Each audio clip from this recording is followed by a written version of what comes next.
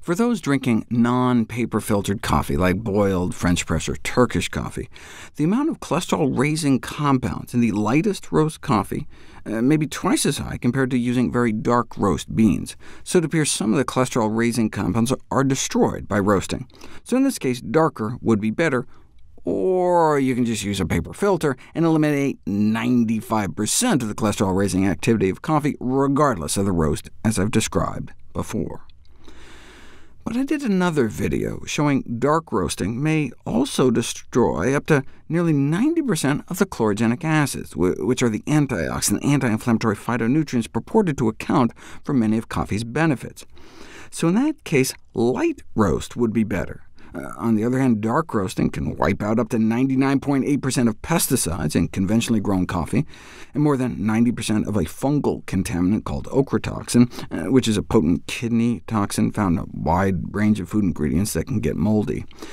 But then what about the polycyclic aromatic hydrocarbon products of combustion that are suspected to be carcinogenic and DNA-damaging? Darker roasts may have up to 4 times more than light roasts. Thus, they advocate controlling roasting conditions to cut down on these combustion compounds. Just to put things in perspective, even the darkest roast coffee might only max out at a fraction of a nanogram of benzopyrene per cup, considered to be the most toxic of these compounds, whereas a single medium portion of grilled chicken could have over 1,000 times more. Overall, you don't know if light versus dark roast is better until you put it to the test. This study found that dark roast coffee is more effective than light roast coffee in reducing body weight. Folks were randomized to a month of drinking 2 cups a day of light roast coffee or dark roast coffee, roasted from the same batch of green coffee beans.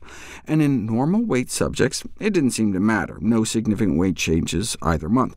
But in overweight study subjects, they ended up about 6 pounds lighter drinking dark roast coffee compared to light roast coffee, more than 1 pound a week lost just drinking a different type of coffee.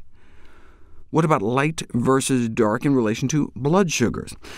We've known since 2015 that even a single cup of coffee can affect the blood sugar response. Here's the blood sugar spike over 2 hours after drinking a cup of coffee, with more than a dozen sugar cubes in it, like a 1/4 cup of sugar in 1 cup of coffee, compared to the spike from the same amount of sugar in just plain water.